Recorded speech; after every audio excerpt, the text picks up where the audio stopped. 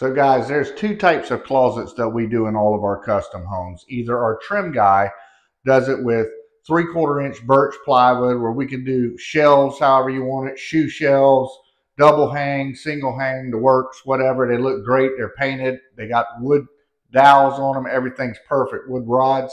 But this is different. This is more of a designer-based kind of California closet, if you will. It's got doors and drawers and everything to where it's a little bit more customized. The homeowner chose to go this route. It's definitely an upgraded route, and they're beautiful. They actually got our cabinet guy that did all the kitchen cabinets and all the bathroom cabinets to do an island for them. And when their countertop people came in to do those countertops, they put a nice countertop in there for them as well.